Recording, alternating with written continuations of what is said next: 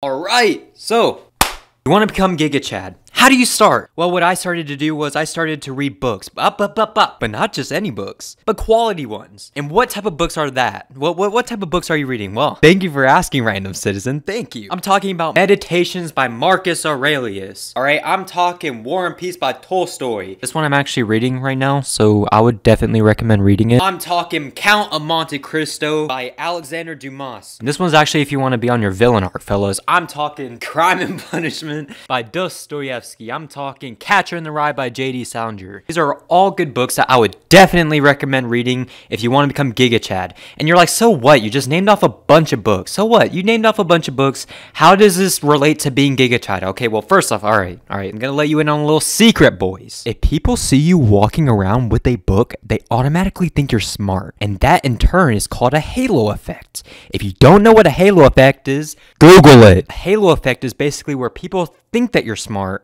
or people think that you're good, and thus you're kind of seen as good. Thus it creates a self-fulfilling prophecy, thus making you actually good and smart. So if you really do want to become Giga Chad, and I'm stressing this, if you really do, go ahead and start reading books. Not only because it makes you seem smarter, but actually you learn a lot. I'm for real, you actually do learn a lot.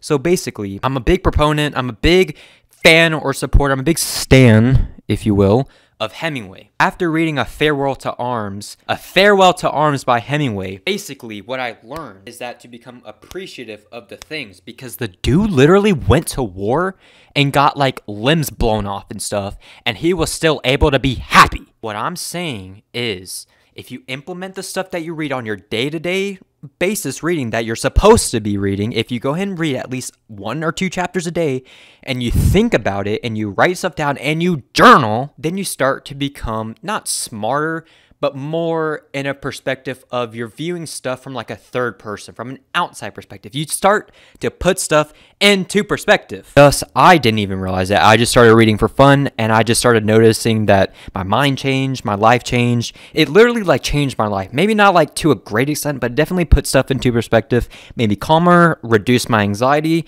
and definitely made me more confident in my own life. So if you want all of this, what I would suggest to start reading more books.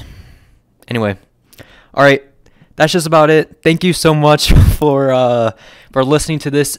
If you really do want to read more books, I would definitely highly recommend you reading more books, because people have a lot of experiences. If you want to gain more experiences without actually having to live the experience, and if you want good life experience, if you want good, I don't know, advice in general, definitely start reading more books. And anyway, all right, have a great rest of the day, and I will see you guys in the next one. All right, bye-bye.